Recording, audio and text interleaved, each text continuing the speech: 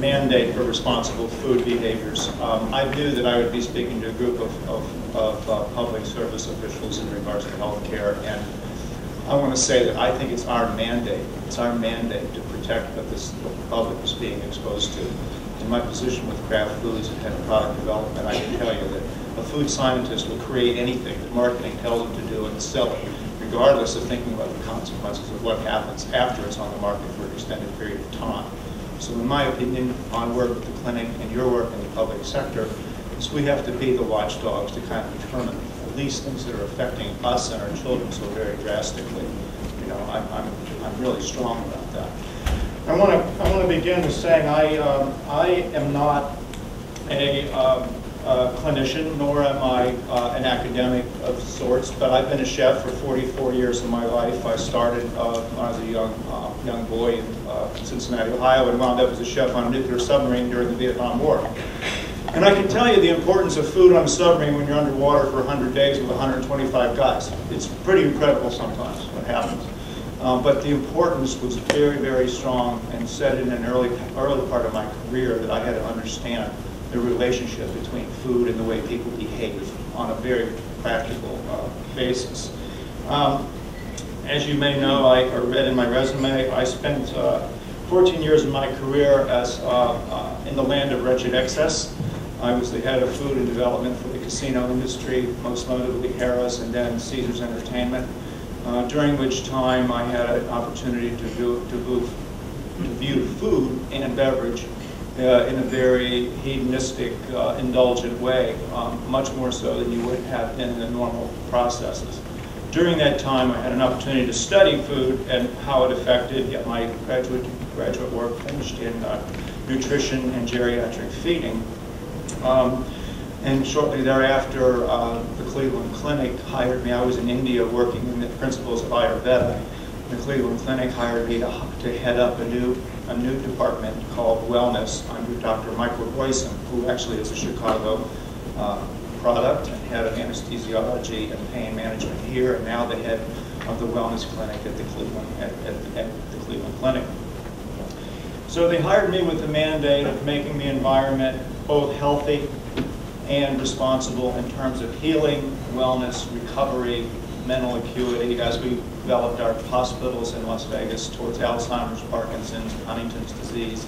Correlation between food and beverage seemed to be extremely appropriate in improved cognitive thought, interrupted cognitive thought, pre-onset dementia, and actually into Alzheimer's.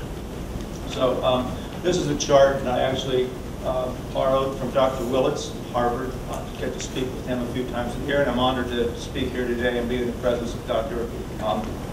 Ludwig, who I've had an opportunity to speak with many times. You can see the progression here is just as we've been described many times: obesity, diabetes, heart disease, gout, caries, and that's how the flow is kind of set up. So my speech, what I want to talk to you today about is how do you make these changes in a large environment. Cleveland Clinic has 25 million square feet under roof. They have 55 buildings, main campus 18,500 people. Our combined campuses in Northeastern Ohio is 46,000. So in that we had 296 vending machines. We had 72 operating merchandising centers, food centers, and also the various assorted and the sundry kiosks and so forth. So to kind of wrestle all that under one roof and establish a path, it was like walking through the swamp and not trying to find any mud. It was very difficult to find a path that was clear and concise. This was our timeline that was started back before I joined the clinic in July of 2005, and moved through the banning of trans fats in February of 2007, and moving again then into when we started our employee health program in May of 2008. We began free yoga, Weight Watchers. July of 2008, I joined the clinic, flew back from India, joined the clinic, and received my mandate from Dr. Toby Cosgrove and Dr. Royson to drastically affect the patient experience level. They were very pleased and should be very proud of the level of integrity on the clinical side that the clinic offers, but they were not pleased with the patient experience side, nor were they pleased with the nutritional support for the healing process. So in 2008, in July, I joined the clinic and started to evaluate what we had to do, and I think that was key to it. We spent about 3 months. They spent a month in each unit trying to understand what their needs were. And then we came along in September, prior to this October date here, and we started to look at all of the factors that were affecting us in food and beverage. In that same month, I changed 80% of what was served in the cafeteria from processed foods and beverages, and went into as much whole food as I could. I actually took about 4 months to evaluate and mitigate the impact to our vendors. When we made these changes, we have vendors, we have contract with Pepsi-Cola for our beverages and things like that. So that process started. The deep fat fryers went away in October. The deep fat fryers went away in October. And then followed shortly thereafter, we started to march very, very solidly towards sugared beverages. So in September, actually, September of '09 was when we made our announcement. We didn't really get it done, completely done on all the campuses and all the operations until 2010, October 2010. It took that long to mitigate the challenges that came up. You know, doctors, oddly enough, were the ones that screamed the most, especially surgeons. You know, where's my Mountain Dew? You know, I got surgery in 20 minutes, I got to get my Mountain Dew. Well, you know, that's a little scary for me, but I don't know what I do, but that was the call. Nurses couldn't understand, how do I take care of my post-op patients without ginger ale, sugared ginger ale? So Dr. Cosgrove took the mantle. He said, that's whatever. And he said, that's not going to happen anymore. So we do not serve sugared ginger ale, nor do we serve Mountain Dew, or any of those things. At that time, in October of 2009, we opened up the Miller Heart Center, which is our #1 building. We serve 1,250 patients at a meal period there 3 times a day, 365. We run a census of between 90 and 95% in those areas. So there's a lot of traffic, a lot of things to be considered as we went into that area. We also removed full-fat milk at that same time. We don't go with 1% milk. So big changes very quickly, a lot of static. A lot of people who were concentrated actually on the consequences of the decision, not on making it a successful decision. So I had a sign printed up over my door because I received so many people. I said, change is inevitable, pain and suffering are optional. We did not allow those things. We concentrated on the success, and with that, we mitigated the fear of failure. We just knew it was the right thing to do. Dr. Cosgrove put a stake in the sand. He said, this is what's happening. We're not going to change. We're not looking back. And it's progressed very, very nicely through that period of time. Of course, we coincided in there, too. I remapped all the vending machines. I can share that with any of you that you'd like. I took every vending machine on the property. At that time, it was 146 candy vending machines. I revised them all to healthy snacks, responsible snacks. At the same time, we were doing the same thing with the beverage containers too. But again, our challenges were mitigating the revenue loss for our vendors, who are long-term partners, 120 years, 119, mitigating that, and then also mitigating the financial impact to the clinic itself. Because you all know there's market dollars that are shared, given basically payola for using our products that are done through the system. So we had to approach that whole situation. We had to lose about $425,000 a year in marketing funds, which, as you know, in our business, it's not good to give up funding on any level. So we were very, very comfortable with what we had to do at that point. We've continued on with the march. We've implemented a lot of these programs since that time. This is all tied to the employee health program. The employee health program.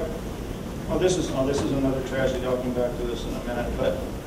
Our waste management program from August the 30th, 2008 until August the 30th of 2010, we lost 300,000 pounds. That's 300,000 pounds in a test group of 8,000 people. We reduced pharmacological dependency within that group by 22%. Very impressive numbers as far as the doctors were concerned. You know, and that's what sold our program right there. And we celebrate this every single day, and now there's an attachment. Part of the caveat of this, by the way, is there's a carrot. If you maintain a program of Weight Watchers, you know, Shape and Go, fitness centers, these various attributes here, and the things that we've implanted, if you do that, you'll realize that between a 9 and a 12% or 17% reduction in your healthcare premiums. So that's what the staff bid on, and that's what they ran at that point in time. So I can see I'm getting flashed over here as far as things are concerned. The one I want to back up to is, I think this is a tragedy. This is a tragedy. This was published in the USA Today 2 weeks ago. We're not celebrating, but this is what's going on out there as far as obesity rates in various cities, the top 5 in the country, by the way. Look at the money involved in these different types of expenses that we move through the cities. And I think the fact that we even know this is scary. It's scary. I spent 18 years of my career outside of the country in cultures where food is medicine. Food is what they use to treat themselves with. Spent a lot of time in India with the principles of the Ayurveda. I know we can be a lot more successful with that. And it's up to us. It's up to people in the public health sector to make sure we vanguard and we out in front of information like this. It's so disappointing, at least for me. My children live in Texas, and I'm always very cognizant of this report. So I don't really have a whole lot of time to talk about this. I can just tell you that you got to have courage to do this. You got to believe in the result. And you know, we quoted Hippocrates earlier. One of the other things he said was that let food be thy medicine. That was his other quote that we have. And I think we have to start looking at everything that we serve in our organizations and around us to be responsible in nature to what the humankind needs. So I don't really have a lot. The next things I put together were kind of slides I borrowed from Dr. Willett's. Portion distortion over the years has driven us to be really confused. Now we're at 350 calories on 140 bagels. So 20 years ago I ate that bagel, and today I'm getting a whole lot more than I ever did in the past. Coffee, same way, 45 calories. Now it's 350 calories. 500 calories now in a blueberry muffin that treated was 250. And these are things that we can all control within our operations. Calories. 20 years ago, 500 calories for a slice of pizza. Today, 850 calories for that same amount of pizza. So 450 calories on a chicken stir fry 20 years ago, 2 cups. How many today? 865 with 4.5 cups. I've also gone through all my operations, reduced all the portion sizes, went to off on pan. All the people that supply me forced their people to reduce the size of their day terms, the basic amount of flour within their product, to a more responsible, less than 200 calorie total. We were not paternalistic at the clinic. We serve indulgent food. We do. We have a cookie with 650 calories. We have it. But we publish, everything we serve has a published analysis in 5 different food groups so that they make the decision that they want to eat that or not. So that's how we've mitigated that. You can't tell me what to do. Okay, I'm not, but I'm going to show you that there's an option. And we put them side by side. Okay? And we're rewarding them for behaviors. So there's not much more I have to say. If there's questions, I'm sure we're going to answer them now in a few minutes. But if anybody's considering this process, I want you to know it can and will be done. I do a lot of webinars. Everybody says, oh God, how about this person? That? Don't worry about that. Your mission is to protect your environment, the wellness and the health of your people. I don't want to be part of a disease recovery facility. I want to be part of a wellness facility, one that promotes long-term care, long-term health, and a more enjoyable life for everyone. So, thank you.